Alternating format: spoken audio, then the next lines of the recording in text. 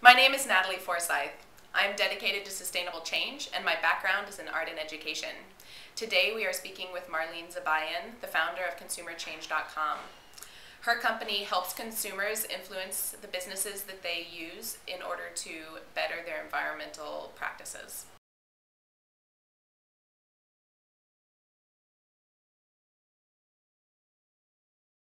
Marlene Zabayan, I'm the founder of Consumer Change.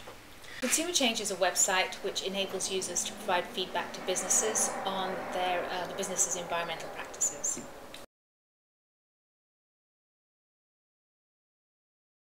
Whether it's providing recycling facilities for consumers, packaging less, using sustainable packaging like not using polystyrene.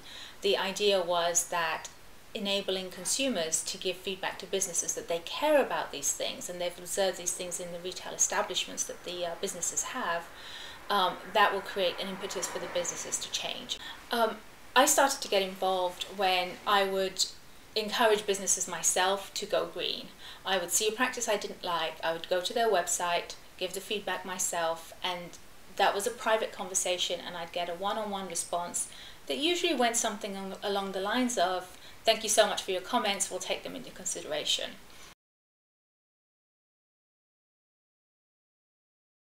What Consumer Change does is it takes a private conversation and puts it in the public forum, and therefore we're creating a system for change that is much more powerful than a private conversation. It's also adaptive.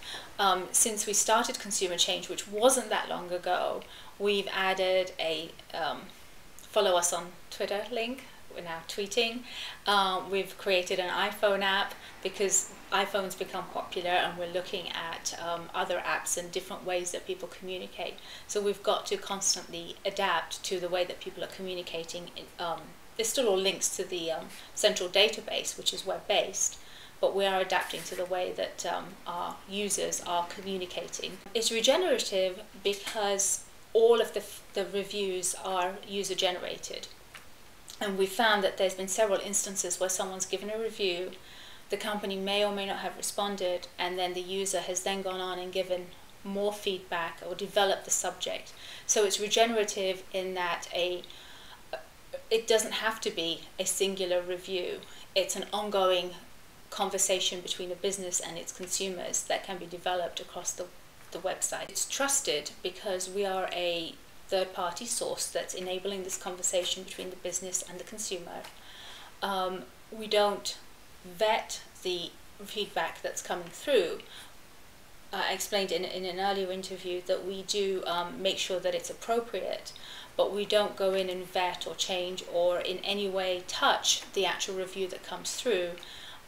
We feed it straight through to the business, and similarly whatever the business wants to respond, we'll feed that straight back through on the website.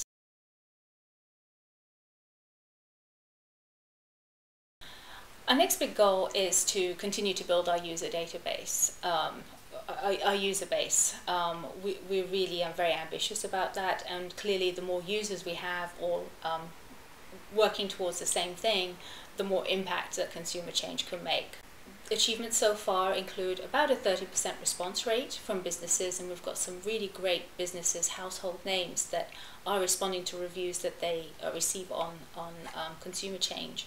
We've had several businesses tell us that they're changing strategy or changing some practices based on the reviews they've received as well, and that is ultimately our final goal. So that is probably the best outcome of all. And finally, our iPhone app was named in an article on Earth Day this year in 2010 as one of the best iPhone apps for the environment. By embracing the opportunity and engaging with their consumers, they come out to be the leaders. And Consumer Change is really just the enabler of all that. My ultimate goal is not to need Consumer Change anymore, because every business out there is so sustainable that users won't need to use a tool like Consumer Change to give reviews for businesses, other than maybe to thank them for being so sustainable. I think that's a long-term goal. In the medium term, I'd like to have hundreds of thousands of users, and I'd really like to see more businesses changing and changing their practices and embracing the reviews they receive as a positive thing from their consumers.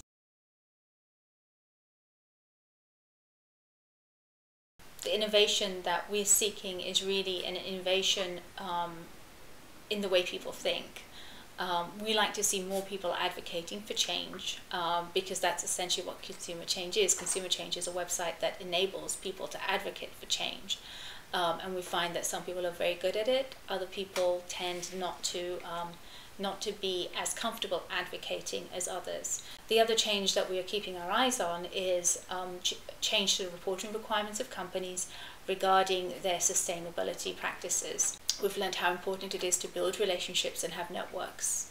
And I think that goes true for any kind of businesses, innovative or otherwise, that you've got to have the network and the relationships out there to make yourself a success.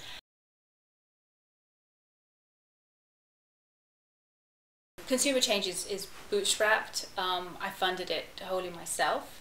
The social change aspect that consumer change can create, the environmental change, to me is much more important than the money it could bring in.